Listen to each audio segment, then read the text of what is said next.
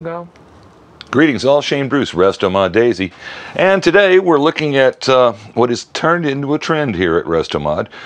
We're not specializing in old guns per se anymore. Now it seems like we're doing a lot of current production stuff, and on top of that we're doing multiples of current production stuff. What I've got to show you today is what I think is one of the really good values that are out there right now in Daisy products. The gun you're looking at is a Daisy model 1999. This is a Western Sky, or started out as a Western Sky carbine, and you can tell that because it comes with a kind of an azure blue stock according to the box.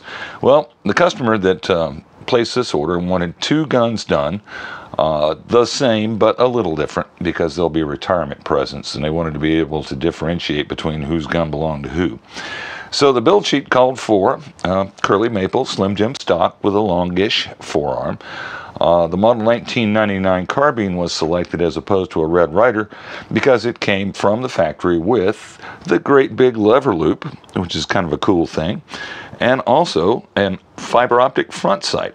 So, you know, get two basic items that don't come on the standard Red Ryder on the Western Sky carbine. Another requirement from the customer was he liked the Grandpa Jim build on the 105, so he wanted a Daisy Model 25 rear sight. So what we're going to do today is show you what it takes to go from a new Western Sky, because this is the second one, I haven't built it yet. I want to get it out of the box and show it to you. This is what they look like, bone stock from Daisy. And it's not a bad deal at all. Now it does have, you know, drawbacks. I think the biggest drawback is the blue plastic stock, and it's just the gun, not the kit gun. So you got the box, you have the owner's manual. That's it. No safety glasses, no fold-up targets, no tube of BBs. But you do get the big loop lever and the fiber optic front sight, and that's normally an add-on. I really like the fiber optic front sight because it really helps the shooting process, and of course it comes with the standard Daisy rear sight. So now, even though it doesn't say, it says model 1999 DB. I wonder what DB stands for. Maybe D blue? I don't know. Anyway, it's a Daisy product. It's made in China, so it's current production. And it's got all the roll stamp warnings all over it, all over the place, and a laser engraved serial number. That's upside down, but we know this is a new gun, so there's no mystery about it. Now, the cool thing about the model 1999 is it is an exact clone copy of the Red Ryder receiver, common across the brand. So everything that's inside a Red Ryder is inside one of these. So in order to get this gun, which is advertised at 350 feet a second, but I've never seen one out of the box that did that. This gun, when we started it, we ran a ballistics test on it, and it was averaging right around 257 feet a second. So 250 to 260, that's about average on a Red Ryder or a 1999 or a 105 buck, or if you can find one, a Model 10. All the current production small frame Daisies run about the same speed. Now they all claim 350 on the box because that's a leftover piece of propaganda from the 20s and 30s when they really did run that fast. So the objective here was to get this gun up to a respectable level, and that's doable. You only need two things to get this gun. Well, you need three things if you want it to look this nice, but if you want it to run as good as this gun runs, because it's running right now at around 347 with one entry over 351, so it's a super thumper. You need a Cobalt 327 super spring, and this replaces the main spring.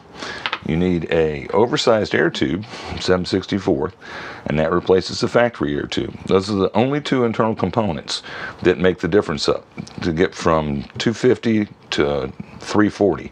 These two bits of pieces, and you can get that probably for 25, 30 bucks, bang. So the gun's a good deal because they're selling at Walmart, if they're in stock, for about 30 bucks, which is about $2 more than a Red Ryder, but you do get the, oh my, look at this. That is a broken lever.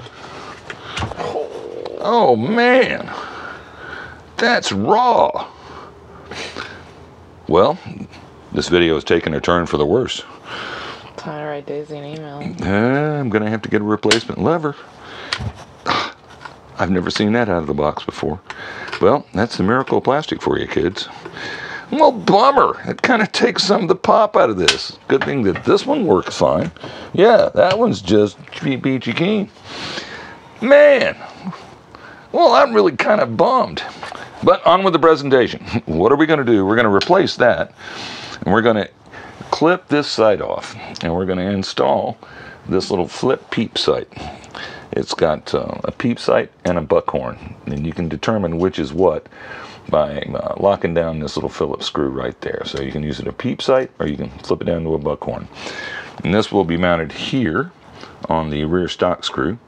The front sight unit that's currently on it will get clipped here, as well. You can see. You just clip it off there carefully, file that edge down, hit it with a little paint, and you're good to go.